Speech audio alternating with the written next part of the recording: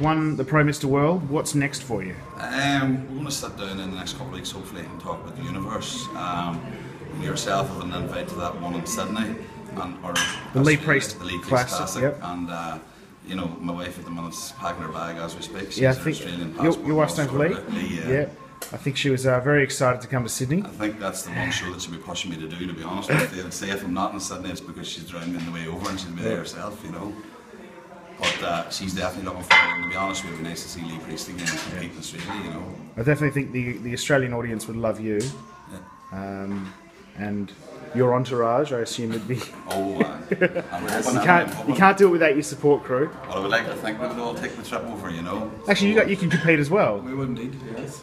You all compete together. It would just be nice. All go crazy. You know, it would just be nice to get around the world and get a bit of recognition and see how the other, you know, part of NABBA things get on in different countries, you know. Because, as I said, meeting yourself, meeting the UK team, the Brazilian team, it was just brilliant. It was like one big family, everybody got on, the camaraderie was fantastic, you know.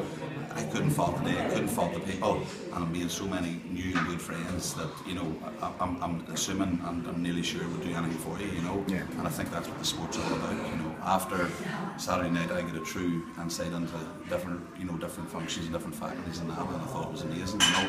It actually opened my eyes to a lot of things and actually added to the experience of the weekend on top of winning, you know. Cool.